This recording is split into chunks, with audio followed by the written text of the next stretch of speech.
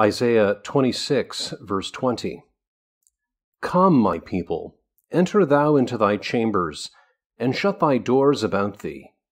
Hide thyself, as if it were for a little moment, until the indignation be overpast. Chapter 7. Opening that glorious attribute of divine wisdom as a second chamber of security to the saints in difficult times. Section 1. The next chamber of divine protection into which I shall lead you is the infinite wisdom of God. I call it in the next because I so find it placed in Scripture. Job 36, verse 5, He is mighty in power and wisdom. Daniel 2:20, Wisdom and might are His.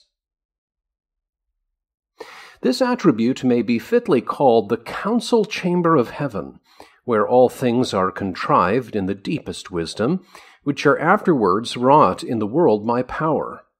Ephesians 1:11, He worketh all things after the counsel of His own will. Counsel in the creature implies weakness and defect. We are not able at one thought to fathom the depth of a business, and therefore must deliberate and spend many thoughts about it. And when we have spent all our thoughts, we are ofttimes at a loss, and must borrow help and ask counsel of others. But in God it notes the perfection of His understanding, for as those acts of the creature which are the results of deliberation and counsel are the height and top of all rational contrivement, so in its accommodation to God it notes the excellent results of His infinite and most perfect understanding. Now, this wisdom of God is to be considered either absolutely or relatively. First, absolutely in itself, and so it is, that whereby He most perfectly and exactly knows Himself, and all things without Himself, ordering and disposing them in the most convenient manner to the glory of His own name. Wisdom comprehends two things. 1. Knowledge of the nature of things, which in the creature is called science. 2. Knowledge how to govern, order, and dispose them, which in the creature is called prudence. These things in a man are but faint shadows of that which is in God, in the most absolute perfection. He fully knows Himself, for His understanding is infinite. Psalm 147, verse 5. And the thoughts He thinks towards us, Jeremiah 29:11. And as He perfectly understands Himself, so likewise all things that are without Himself, Acts 15:18, known unto God are all His works from the beginning of the world. Together with all the secret designs, thoughts, and purposes which lie hid from all others in the inmost recesses of men's hearts. Psalm 139, verse 2. And as He perfectly knows all things, so He fully understands how to govern and direct them to the best end, even the exalting of His own praise. Psalm 104:24, Romans 11:36. For of Him, and through Him, and to Him are all things. Of Him, as the efficient cause, through Him, as the conserving cause, and to Him, as the final cause. And in this wise disposition of all things He hath a gracious respect to the good of His chosen. Romans 8:28, All things shall work together for good to them that love God. More particularly, the wisdom of God is to be considered by us in its excellent properties, among which these four following are eminently conspicuous, as it is the first, original, second, essential, third, perfect, and fourth, only wisdom. First, the wisdom of God is the original wisdom, from which all the wisdom found in angels or men is derived, and into that fountain we are directed to go for supplies of wisdom. James 1:5. If any man lack wisdom, let him ask it of God. There is indeed a spirit in man, but it is the inspiration of the Almighty that giveth understanding. Job 32, verse 8. The natural faculty is ours, but the illumination thereof is God's. The understanding of the creature is the dial, which signifies nothing till the sun shine upon it. Second, God's wisdom is essential wisdom. Wisdom in the creature is but a quality separable from the subject. But in God, it is his nature, his very essence. He can as soon cease to be God as to be most wise. Third, the wisdom of God is perfect wisdom, full of itself and exclusive of its contrary. The wisest of men are not wise at all times. The greatest wits are not without some mixture of madness. It is an high attainment in human wisdom to understand our own weakness and folly. The deepest heads are but shallows, but the wisdom of God is an unsearchable depth. Romans 11:33. Oh, the depth of the riches, both of the wisdom and knowledge of God! How unsearchable are his judgments, and his ways past finding out! Fourth, to conclude, the wisdom of God is the only wisdom. There is no wisdom without him, none against him. He is the only wise God. Jude, verse 25. Secondly, the wisdom of God must be considered relatively, and that in a double respect. 1, to his promises, 2, to his providences. Section 2. Let us view it in its relation to the promises, where you shall find it made over by God to his people for divers excellent uses and purposes in times of distress and danger. As 1. It was made over to them in promises for their direction and guidance when they knew not what to do or which way to take. So Psalm 25:9, the meek will he guide in judgment, and the meek will he teach his way. And Isaiah 58:11, the Lord shall guide thee continually. And Psalm 33 verse 8, I will guide thee with mine eye. And with this, the psalmist encourages himself. Psalm 73 verse 24, thou shalt guide me with thy counsel, and afterwards receive me to glory. Oh, what an invaluable mercy is this! We should make shipwreck both of our temporal and eternal mercies quickly, were it not for the guidance of divine wisdom. 2. To extricate them when involved in difficulties. So, 2 Peter 2 verse 9, the Lord knoweth how to deliver the ungodly out of temptation. They know not how, but their God doth. They are often at a loss, but he is never. So, 1 Corinthians 10:13, there hath no temptation taken you, but such as is common to man.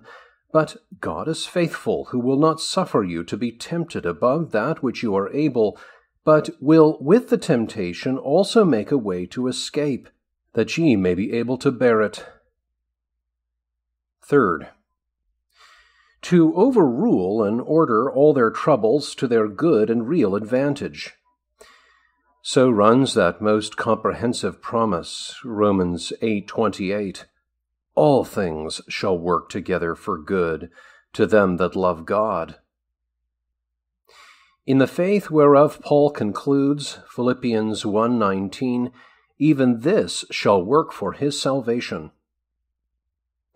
Thus the people of God were sent into captivity for their good, Jeremiah 24:8, and Joseph into Egypt, Genesis 50 verse 20, ye thought evil against me, but God meant it unto good, to bring to pass as it is this day, to save much people alive. 2. Let us view the wisdom of God in its relation to his providences, for there it shines forth eminently. Ezekiel 1:18. The wheels were full of eyes, that is, the motions and providential revolutions in this lower world are very judicious and advised motions. non caeco impetu volvuntur rotae. It hath an end and design which no man understands till it open itself in the event. The enemies of the church are oft times men of the finest brains and deepest policies. Herod a fox for subtlety, Luke 13:32. Julian and Ahithophel, with many others, who have digged as deep as hell in their counsels, and laid their designs so sure that they doubted not to be masters of it, yet their hands could not perform their enterprise. The wisdom of providence has still befooled them and baffled the cunningest headpieces that ever undertook any design against the church as fast as ever they arose. And here the wisdom of providence is remarkable in three things especially. 1. In revealing and discovering the secret conspiracies and counsels of the church's enemies, and thereby frustrating their designs. Genesis 27:41 and 42. Providence, as one calls it, is the bird of the air that carries tidings and whistles deeds of darkness. Job 12:22. He discovereth deep things out of darkness, and bringeth out to light the shadow of death. And this God hath done both immediately and mediately. Immediately, 2 Kings 6, verse 11. What counsel soever the king of Syria took in his bedchamber was still discovered by the word of the prophet. So true is that. Job 34, verse 22. There is no darkness nor shadow of death where the workers of iniquity may hide themselves. Thus the design of Herod is revealed to Joseph in a dream. But commonly he doth it by means, as, firstly, by giving knowledge of it to some that are under obligations of duty or affection to reveal it to those that are concerned in the danger. So Paul's sister's son, Acts 23:16, revealed the conspiracy against his life, and so the plot miscarried by revealing it before it was ripe for execution. Secondly, by the failure of some circumstance, the whole is brought to light. There may be fine threads upon which the designs of politicians hang. If one break, the whole design is unraveled. Thus the wisdom of God sometimes prevents his people's ruin by taking away the speech of the trusty from him and making their own tongues to fall upon themselves. Thirdly, by their own confession. So Psalm 64, verses 5 through 8, where you have the plot laid, verse 5, they encourage themselves in an evil matter. They commune of laying snares privily. They say, who shall see them? The deep contrivance of it, verse 6, they search out iniquity. They accomplish a diligent search. Both the inward thought of every one of them and the heart is deep. Their plot destroyed, verse 7. But God shall shoot at them with an arrow. Suddenly shall they be wounded. The method or way of providence in destroying it, verse 8. So they shall make their own tongue to fall upon themselves. All that see them shall fly away. Thus hath the wisdom of our God wrought for us this day, beyond all the thoughts of our hearts. And oh, that it might make such impressions upon all our hearts, as follow in verses 9 and 10. All men shall fear and shall declare the work of God, for they shall wisely consider his doing. The righteous shall be glad in the Lord, and shall trust in him. And all the upright in heart shall glory. Second, the wisdom of God discovers itself in behalf of that people who are his own, in diverting the danger from them and putting by the deadly thrusts their enemies make at them. Thus it spoils their game by an unforeseen rub in the green, and that especially 3 ways. Firstly, by making their counsels to jar among themselves, in which jars is the sweetest harmony of providence. Thus the counsel of Ahithophel jars with the counsel of Hushai, 2 Samuel 17, 5 and 7, by which means David escaped. The Pharisees clashed with the Sadducees, Acts 23, 7, and by that means Paul escaped. Secondly, by cutting out other work and starting some new design, which puts them, as a fresh scent does the dog, to a loss. Thus the people of God in Jerusalem were delivered by a diversion, 2 Kings 19:7. Behold, I will send a blast upon him, and he shall hear a rumor, and shall return to his own land, and I will cause him to fall by the sword in his own land. So Rabshakeh returned. By this means also David was delivered from the hand of Saul, 1 Samuel 23:27. And in this method of providence that Scripture is often fulfilled, Proverbs 21:18, the wicked shall be a ransom for the righteous, and the transgressor for the upright. Thirdly, by cutting off the capital enemies of his church, by whose seasonable destruction they are delivered.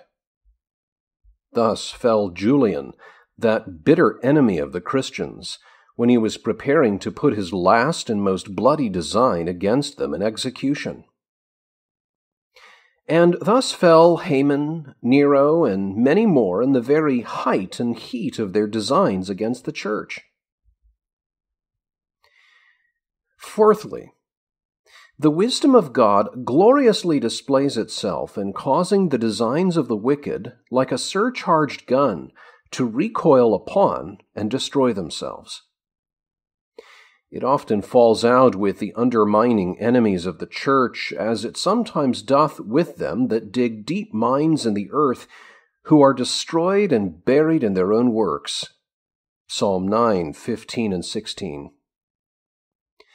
The heathen are sunk down in the pit that they made. In the net which they hid is their own feet taken. The Lord is known by the judgments which he executeth. The wicked is snared in the work of his own hands. Higgaion, Selah. There is a double mercy in this providence, one in delivering the saints from the danger, the other in causing it to fall upon the contrivers, and is therefore celebrated with a double note of attention.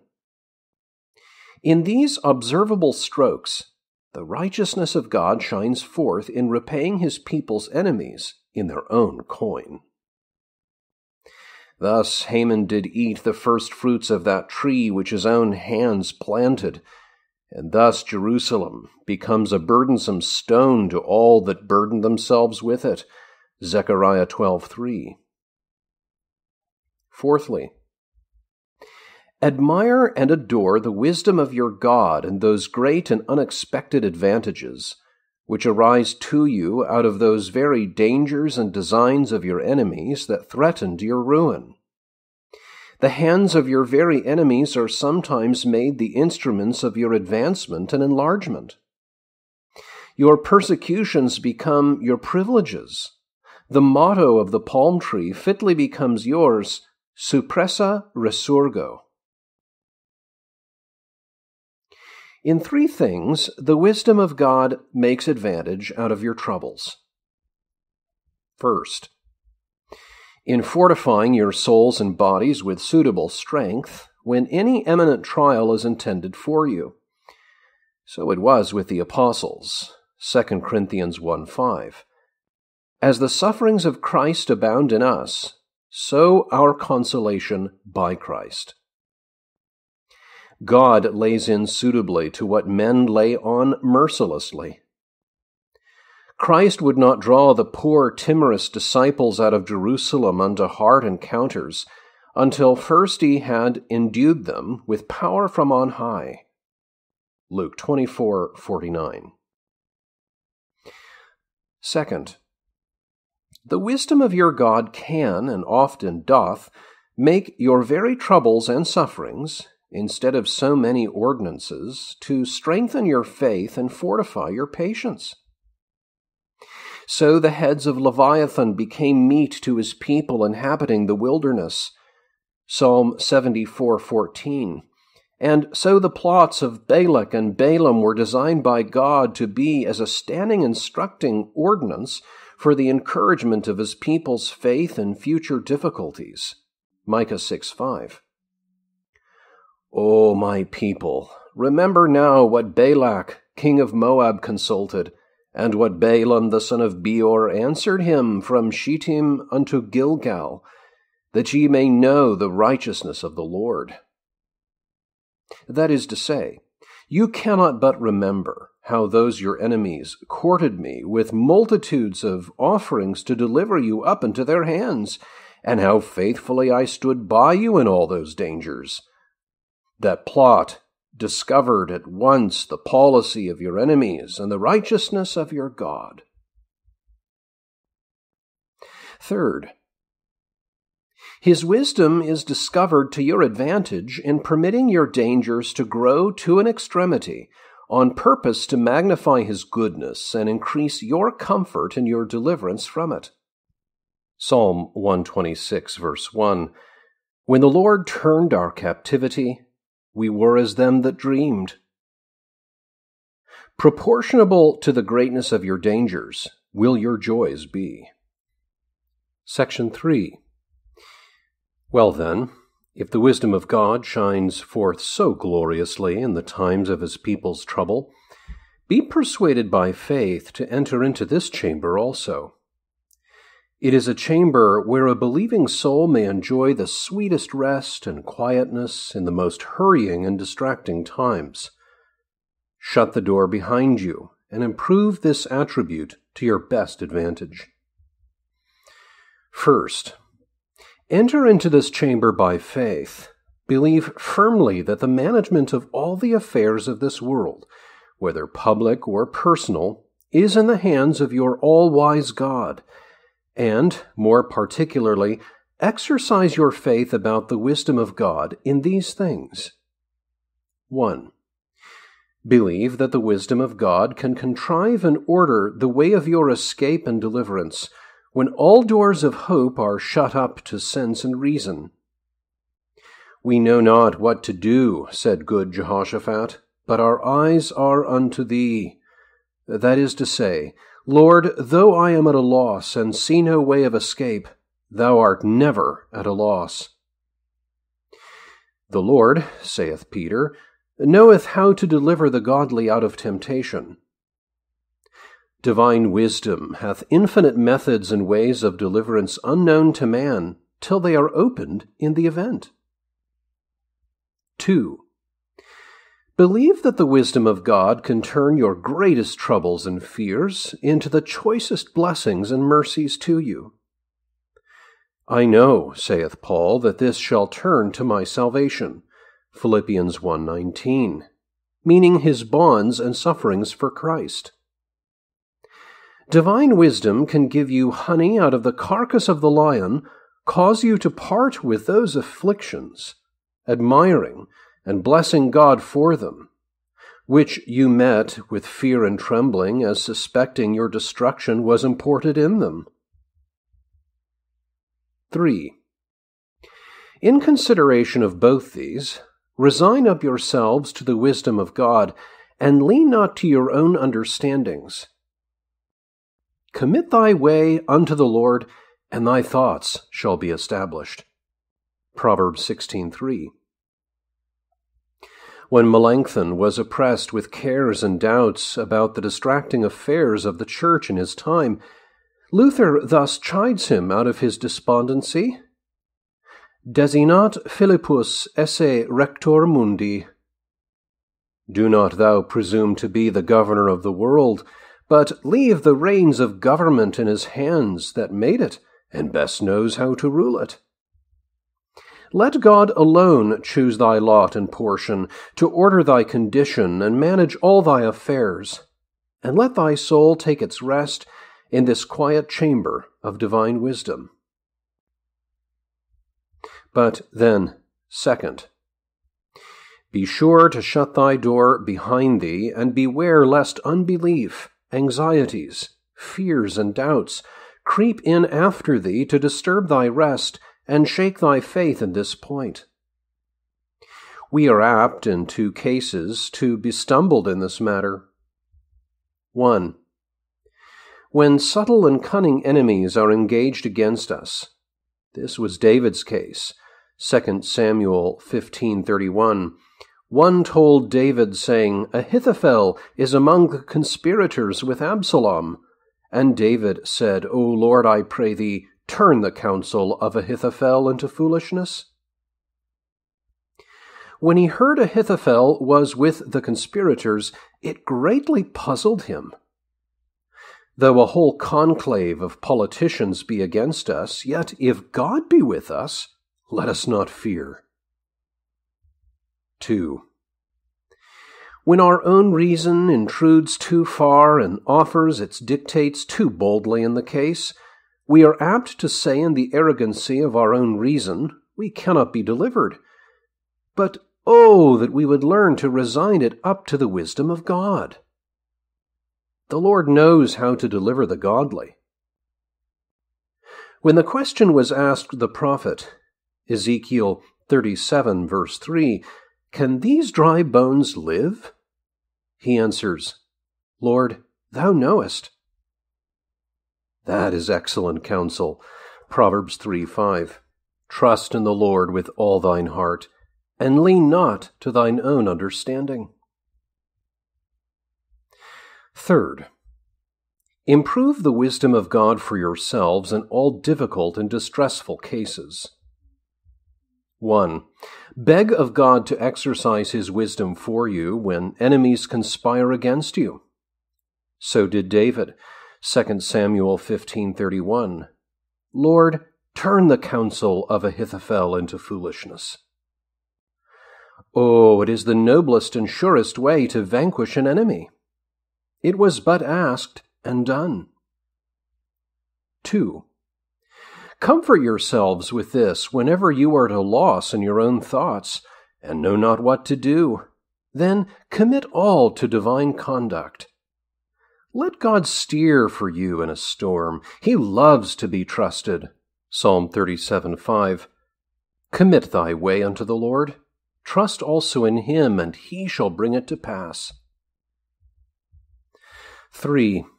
Encourage yourselves from this when the church is in the greatest danger and most sorely shaken. Oh, that is a blessed promise, Zechariah 3:9. Upon one stone shall be 7 eyes. Meaning Christ, and the church built on him as the chief cornerstone. The 7 eyes are the 7 eyes of providence, which are never all asleep.